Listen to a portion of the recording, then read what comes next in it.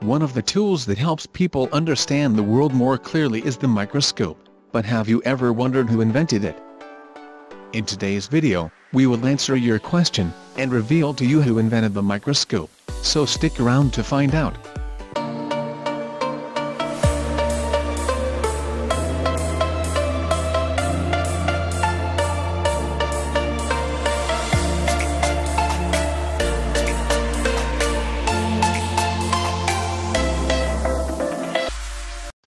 If you are new around here, make sure to subscribe with notifications on, so you do not miss any of our new videos. Also, feel free to follow us on social media, links in the description box down below.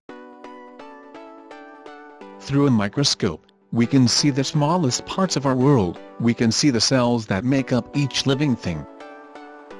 We can see the salt molecules on our food. We can even see the smallest grains of dirt on moon rocks.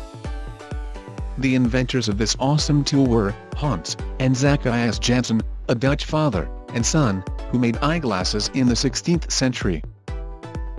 As eyeglass makers, the Janssens always worked to improve sight. One day in the 1590s they put a lens on each end of a tube. Looking through the tube, they found that it made objects on the other end look bigger.